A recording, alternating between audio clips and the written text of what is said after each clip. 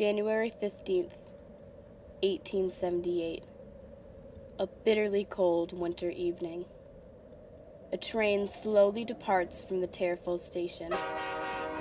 On board are 200 jubilant passengers returning from a religious revival meeting in Hartford.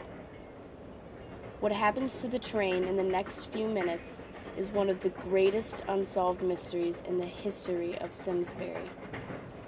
As the two engines pulling the train cross the bridge over the Farmington River, something suddenly goes wrong.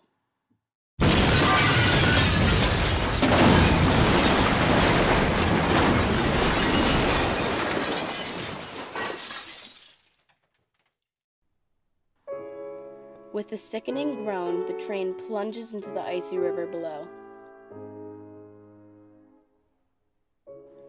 How could such a calamity occur? What exactly happened on that bridge that fateful night?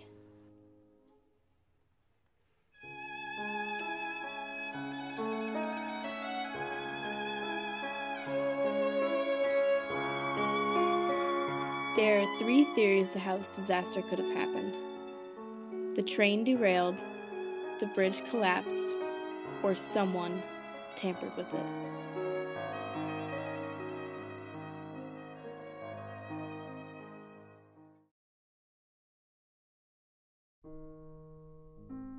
Earlier in the day, the very same train left Millerton, New York, and headed east toward Hartford. This was a special 10-car train pulled by two engines, the Salisbury and the Tariffville. As the train rolled through the beautiful winter landscape of western Connecticut, it stopped at each station to pick up passengers. Everyone was in good spirits. After all, they were on their way to see Dwight Lyman Moody. Moody was an evangelist who had become an international celebrity. His recent appearance in London had drawn over 17,000 people. Moody was accompanied by Ira Sankey, whose powerful baritone voice made him the most popular hymnal singer of the time. At 9:17 p.m., the train eased its way out of Hartford for the return trip west to Millerton. The train made a brief stop at Bloomfield and another at Tariffville. In Tariffville, both engines took on water for steam. They were now only a half mile from the bridge. By all accounts, the mood on the train was festive. I was in the baggage car and went into the first passenger car to see how the people were getting along, and found them singing Moody and Sankey hymns. In the first seats were 6 school teachers from New Hartford and Pine Meadow, and they were perfectly happy, singing, "Yes, we'll gather at the river." Thomas Elmo.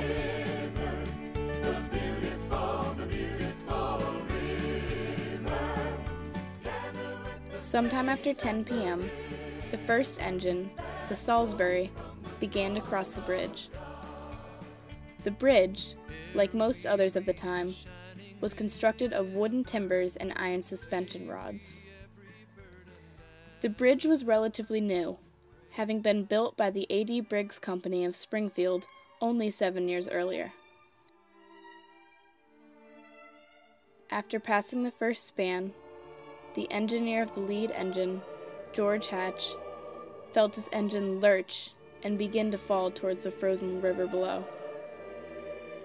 The force of the train hurled the engine off the bridge, half bearing it upside down in the ground. The second engine, a baggage car, and 3 passenger cars followed. The back half of the third car rested precariously on the remaining section of the bridge. None of the other coaches left the track. I cannot tell you exactly how the thing happened. We were running along smoothly when suddenly I was thrown violently forward. There was a great crash and the lights were extinguished. Reverend Robert Hunt. I first heard a cracking and then felt a continual jar as if the engine had left the track and was bounding along over the ties. This continued for a short time, and then down we went. James McDermott. A number of passengers were in the baggage car at the time of the accident. One of those was John Jones, the superintendent of the railroad. who was sorting tickets. I found myself in the water at the first shock and unable to extricate myself, but soon after came another shock which released me. The horrible danger caused by the hot steam from the engine became apparent. Engineer Hatch of the second engine was pinned in his cab. The whistle was broken and sent out a stream of steam which scalded him so badly that he died. Thomas Elmore. The screams of the wounded and the dying quickly brought help.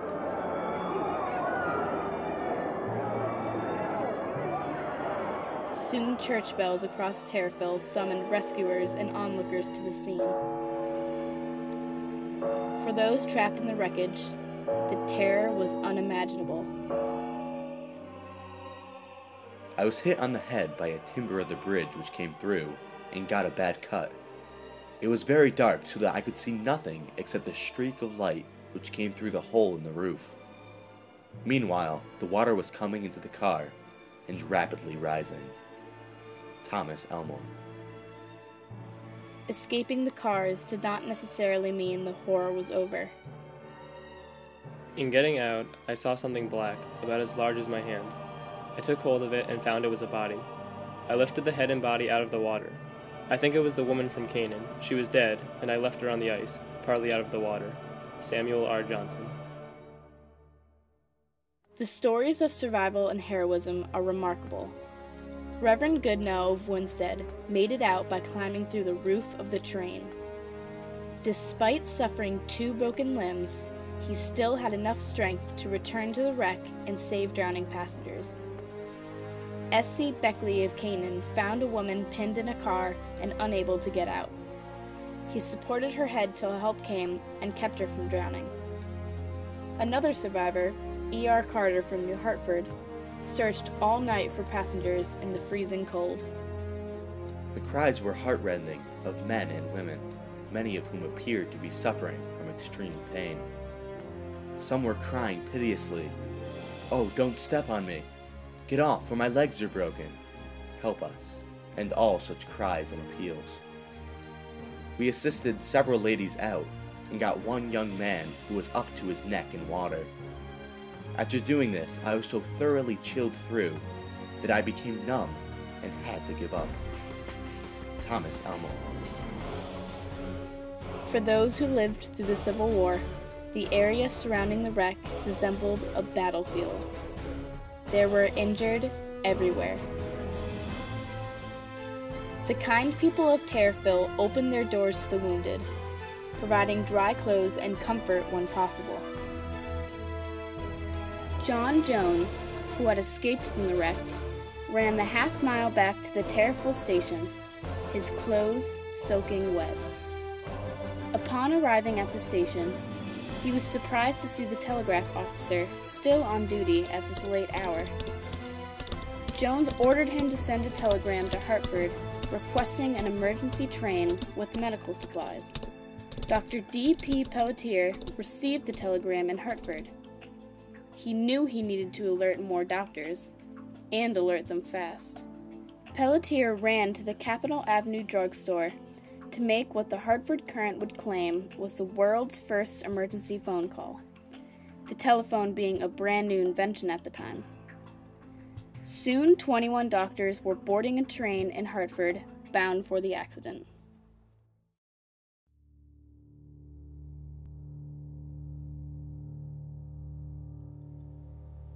As the sun rose the following morning, steam still seeped from the wrecked engines. Someone remarked of the engines that they died hard. The grisly task of recovering the dead was now underway. Shortly after 9 o'clock a.m., commotion could be heard from a group of workers who were chopping through the ice. They had found a body. In a few moments, the stiffened body of a young man was laid tenderly upon a sled and pulled to shore.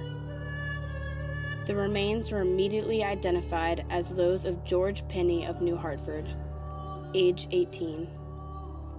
He was one of 6 friends who had been playing on the platform between the first passenger car and the baggage car when the crash occurred.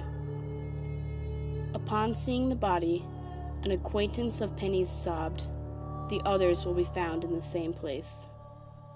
Sadly, he was correct. The day of the accident, these 6 young friends from New Hartford cheerfully boarded the train. By the end of the night, 5 of them were dead. 2 of the deceased were brothers, William and Elias Gilman. The young Benjamin Gilks and Thomas Murray also lost their lives. When the bridge collapsed, breaking the river ice, all 5 were thrown into the cold water. The river's current dragged them helplessly under the ice and held them there until they were drowned. The return of the bodies to New Hartford created a scene few could forget.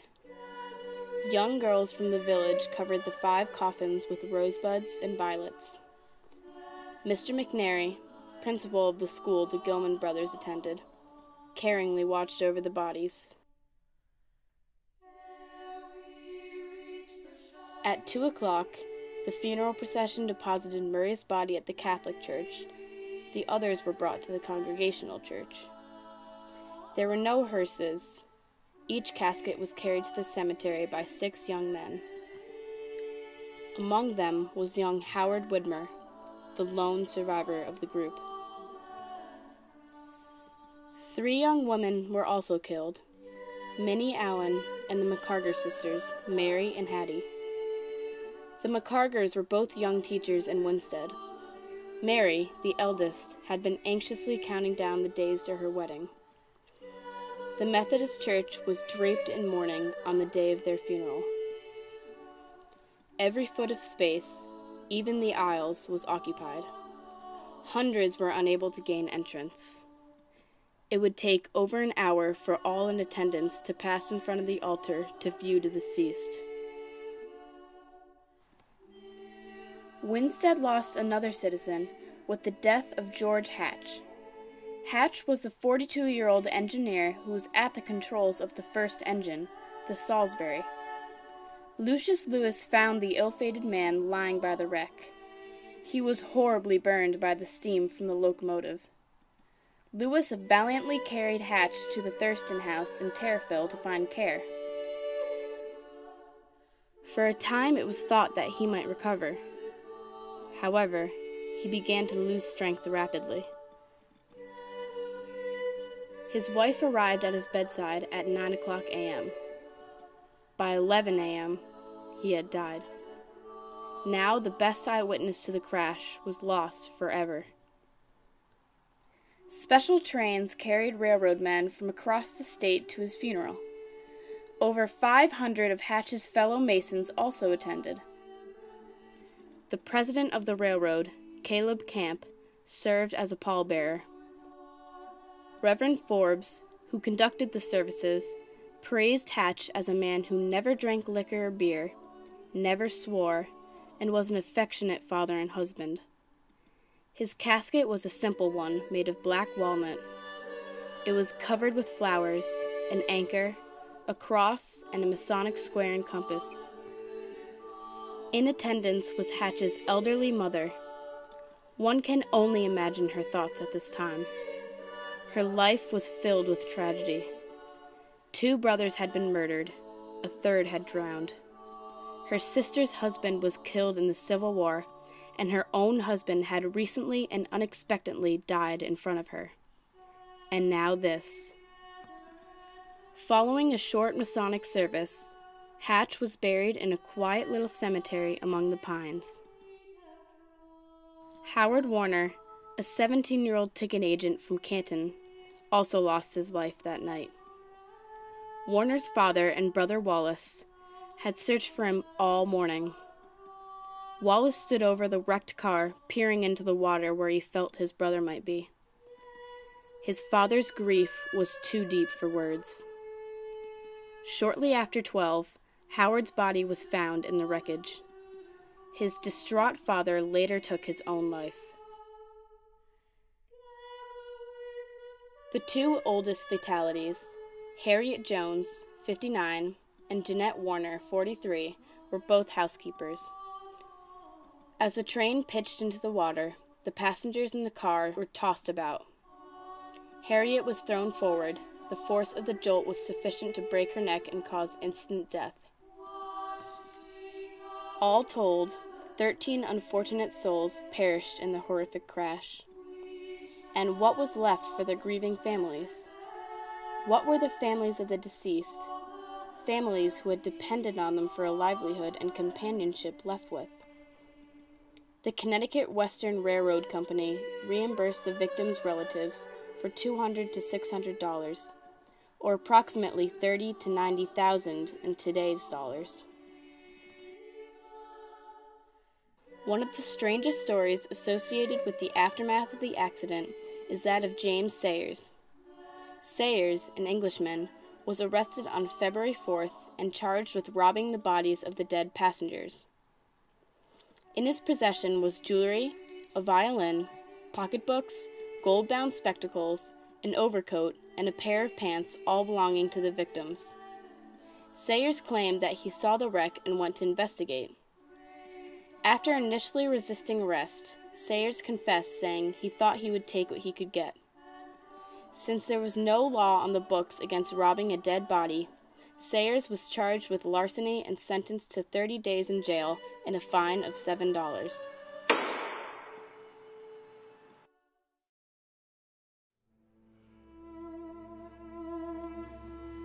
The official panel of inquest was comprised of 12 men from Simsbury.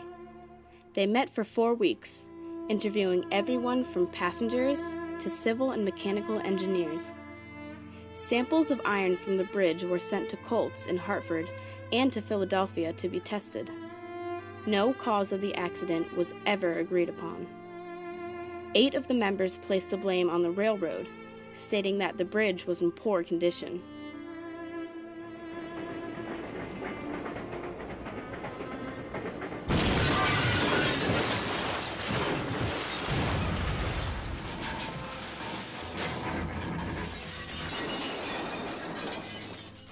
The immediate responsibility for the accident must fall upon the officers of the railroad company, not for running 2 locomotives over the bridge, but for building such a structure and neglecting to keep it in repair. Mansfield, Maryland.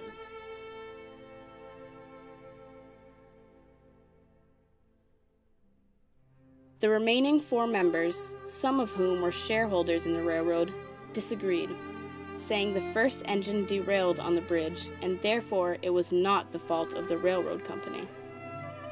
The last and certainly most explosive theory is that someone had tampered with the bridge. The New York Times reported that prior to the accident, the railroad received an anonymous letter threatening vengeance on the company if they did not fire certain workers. The note stated that unless a change was made, something would be heard to drop. Following the accident, there was another ominous note to the railroad asking, "Did I not warn you? Haven't you heard something drop?" Both letters bore the same handwriting and were postmarked from Plainville. A letter uncovered in the archives of the State Library adds credence to this theory. Written by John Jones, the man in charge of the day-to-day operation of the railroad, the letter relates his belief that the accident was an act of sabotage. The derailment was caused by person or persons to me unknown, displacing more or less ties upon the bridge. In testimony for the investigators, another railroad official, John McManus, said, "When I ascertained where it occurred, I instantly came to the conclusion that the bridge had been tampered with, and still think so."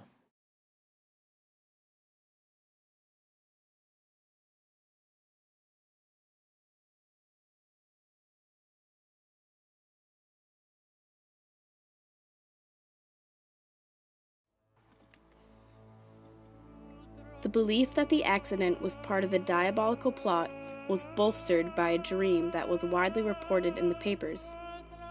Mr. J. L. Bragg of Canaan had expected to go to Hartford that day, but was prevented by a feeling of dread. During the night, he awoke his wife and asked her if she had heard the train go by. She said no. "Well, you never will. I just saw in a dream a man go up to the Tariffville Bridge and tamper with it so that it would fall. He then ran away and got out of sight. Pretty soon the train came along and plunged through the bridge into the river. It's down there now. I know it is. Bragg was described as a respected businessman of keen intelligence who had no apparent reason for fabricating such a story. The Connecticut Western Railroad Company, owner of the bridge, was able to retrieve and repair the locomotives and quickly rebuilt the bridge to the same design. Even before the accident, the railroad had been facing financial trouble. Now it was unable to pay off its mounting debts. 2 years after the accident, the railroad's mortgage was foreclosed, forcing the company into bankruptcy.